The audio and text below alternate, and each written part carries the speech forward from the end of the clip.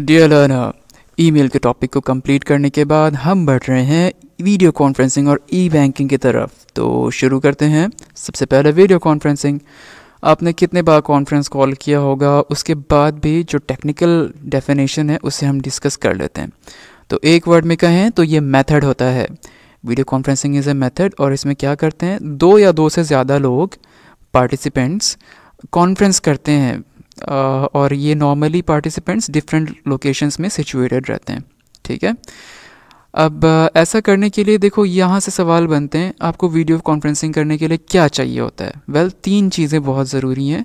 Computer, fast internet connection, internet connection नहीं, fast internet connection होना चाहिए, और वेब कैमरा होना चाहिए। और एक बार एग्ज़ाम में पूछा गया था कि web video conferencing requires computer dash internet connection and web camera. तो ध्यान रखना कि वहाँ फास्ट लगाना ज़रूरी होता है। फिर इसके बाद कुछ ऐप्स जो आप ऐसा करने के लिए यूज़ कर सकते हो वो हो गए स्काइप, IMO, व्हाट्सएप एट्सेट्रा। फिर इसके बाद होती है ई बैंकिंग। तो ये तो हम पहले भी कवर कर चुके हैं, अब जब दिया है सिलेबस में तो फिर से हम कर लेते हैं। तो देखना ये है क्या, एक वर्ड में कहें तो ये ऑनलाइन सर्विस है।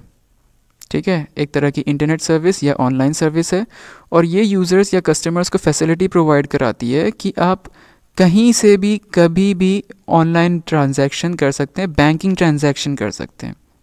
और अभी 16 दिसंबर से जबकि NEFT 24 घंटे अवेलेबल हो गया है, तब तो और आसानी से आप 24 घंटे ट्रांसफ़र कर सकते हो। पहले की तरह RTGS का हिसाब नहीं है। और इसके एडवांटेज हो गए आपको पेपरलेस बिल, रिकॉर्ड कीपिंग जो है, रिकॉर्ड कीपिंग मतलब हिसाब रखना।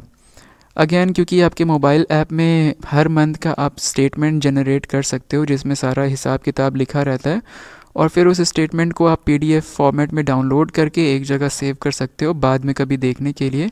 तो आसानी से आपका हिसाब भी बना रहता है। और फिर क्योंकि कभी भी आप ट्रांजैक्शन कर सकते हो तो मनी ट्रांसफ़र अलग अलग अकाउंट में, अलग अलग बैंक के अकाउंट्स में करना भी बहुत आसान हो जाता है। और ऐसा करने के लिए आपको बैंक की वेबसाइट यूज़ करनी होती है या फिर उस बैंक का मोबाइल ऐप यूज़ करना होता है, और अपने अकाउंट में यूज़र ID और पासवर्ड की मदद से लॉगिन करना होता है। और आपको प्रिकॉशन के तौर पे अपने बैंक के सारे डिटेल सीक्रेट रखने होते हैं, ख़ास तौर से user ID, password and OTP। और मैं रिपीट करना चाहूँगा, वो सीक्रेट जिसे आपने किसी को बता दिया वो सीक्रेट नहीं रह जाता। इसके बाद एक और प्रिकॉशन, ट्रांजैक्शन कहाँ नहीं करने चाहिए। पब्लिक प्लेसेस जैसे कि साइबर कैफ़े, यहाँ पे आपको नहीं करना है ट्रांजैक्शन, और पब्लिक वाईफाई इस्तेमाल करते हुए आपको ट्रांजैक्शन नहीं करना है, वरना बहुत चांसेस है कि आपका डेटा स्टोलन हो जाए। ठीक है, तो ये तो रहा video conferencing and E banking, online banking. That's all for this lesson DFTBA।